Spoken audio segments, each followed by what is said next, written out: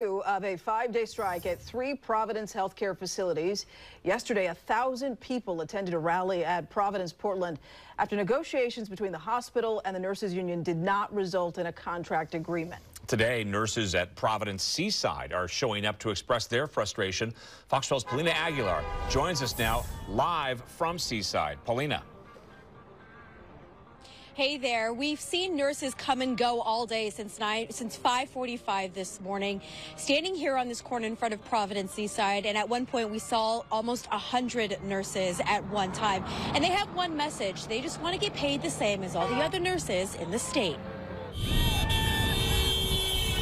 After 18 bargaining sessions, the fight continues for nurses at Providence healthcare facilities. One thing they're asking for, better benefits. We are now having to use our sick time and vacation time in one main PTO. So because it's both, we're asking for a higher rate accrual. They're also asking for a pay increase. Nurses at Providence Seaside say they get paid 30% less than other healthcare facilities in the state, including Providence Portland. They believe that, cost of living is less out here, but it's not the case, which is why we're fighting for parity to Portland. Mary Romanaggi has been an ER nurse at Providence Seaside for 39 years and has been involved in negotiations in the past. We come prepared with proposals and ready to negotiate. There just wasn't any negotiating. It was stalling and really trying to wear us down. And it didn't wear us down, it made us mad. 475 replacement workers have been activated while nurses are on strike, but patients are seeing the effects. I was in so much pain at that time, I couldn't even say anything. I couldn't talk. Renee has been a patient at Providence Portland for a week, being treated for radiation side effects after being diagnosed with colorectal cancer. I assume they're busy, but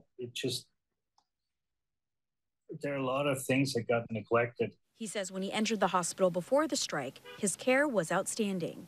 When the strike began, he moved from the cancer unit to another part of the hospital and says that's when his care changed. Alarms would go off on my machines and I would ask for water, and it took an hour and a half before somebody responded. We're fighting for them. We are fighting for them. Nurses are the ones that have the license. We are licensed to protect the patients. So what we are fighting for safe staffing is to protect them.